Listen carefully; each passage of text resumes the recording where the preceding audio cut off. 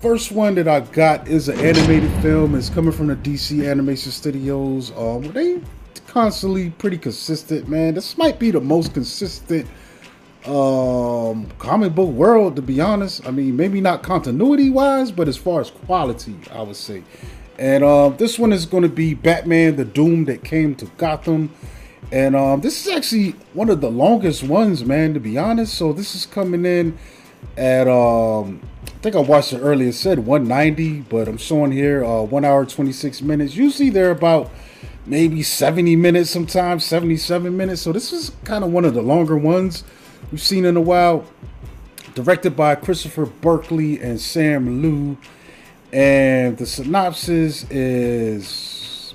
Alright, so the story goes as this, man. This film was inspired by the comic book series by Mike Mignola, Richard Pace, and Troy Nixey. Batman: The Doom That Came to Gotham is a 1920s based tale that finds explorer Bruce Wayne accidentally unleashing an ancient evil, expediting his return to Gotham City after a 2-decade hiatus. The logic, science-driven Batman must battle Lovecraftian supernatural forces threatening the sheer existence of Gotham, along the way being aided and confronted by reimagined versions of his well-known allies and enemies, including Green Arrow, Ra's al Ghul, Mr. Freeze, Killer Croc, Two-Face, James Gordon, and Bruce's beloved wards. Prepare for a mystical, often terrifying Batman adventure unlike any other. And I guess voice cast, we got a few people listed. This is kind of interesting. We got David Toley, Tati Gabrielle. I feel like, what was she in recently? Tati Gabrielle. She was like in one of these. I think she might have been in, if I'm correct, she might have been in the Uncharted film. Okay. Yep. That was a good guess, Monk. I'm good sometimes, man. Sometimes my brain be clicking. We also get Gideon Adlon, Christopher Gorham, Jason Marsden. We also get David Dasmalchian. It's pretty cool too. Patrick Fabian, Jeffrey Combs, Karan Breyer, Sam Liu, James Craig. Man, those are rounding out the voice cast. But for the most part, man, this is enjoyable. This definitely is more of an Elseworld kind of thing, so it doesn't really have any continuity. It's kind of like a what-if Batman story, and like I said in the synopsis, the Lovecraftian stuff is there, and I kind of picked up on that immediately, especially the way the film opens up. You know, there's definitely a lot of, Lovecraft references in this, and I kind of liked it though, man. I can see some people getting a little fatigued with it retreading over familiar territory, especially the reimagining of some of his rogues gallery.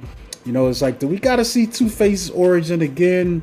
That kind of stuff. But still, if you haven't seen a lot of these films, and this thing is still probably going to be fresh to you, if you have seen a lot, I could see where that complaint could come in. But for me personally, it was an enjoyable ride, and it was kind of cool seeing this, different take on Batman. He's Batman at the core, but there are a lot of differences, with his makeup and design. It's just little ticks and quirks. He keeps talking about the cave, and for some reason Alfred's intent calling is like, nah, that's our wine cellar, Bruce. and that comes up a couple times. And we definitely, like I said, man, the reimagination of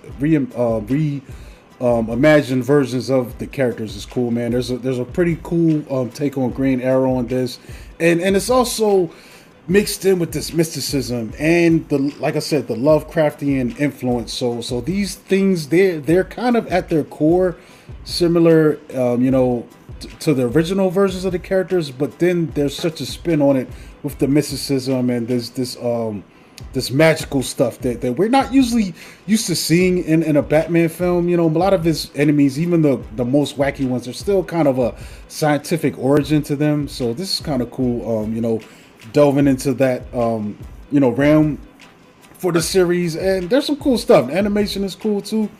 One thing I did notice when you said, when you explained it to me earlier, and you told me who wrote the story, Mike Mignola, that's who came up with Hellboy.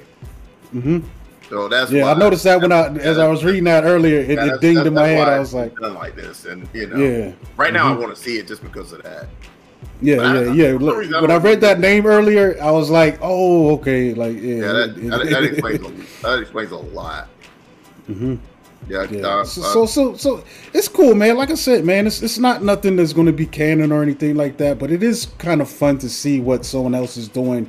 You know, putting these characters in a blender and mixing them up in this different way. I mean, it's a, you know, it just, you know, like, yeah, I guess that character's not in here, so I'm not going to spoil it, but it makes sense. It's still essentially a Batman story. It's just that we've got it in a new kind of dressing on top of it, you know.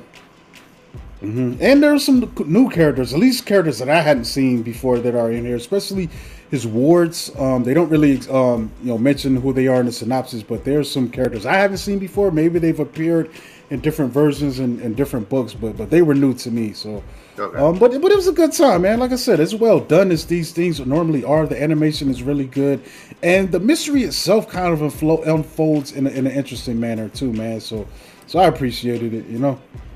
Okay. And yeah, it's streaming right now, so it's not on HBO Max. But if you want to rent it right now, you can rent it on Vudu and Prime Video. They have rent and buy options, so if you want to buy it, you know, I know some people like to scoop these up and kind of collect them, but you can watch it or rent it, you know, for a couple bucks or buy it. This buy sale price right now is at $20, but usually if you wait a while later in the year, they'll have a sale on all these things, and you can just scoop it up for a little bit less if you want. Okay. But the rental fee is about $6 right now.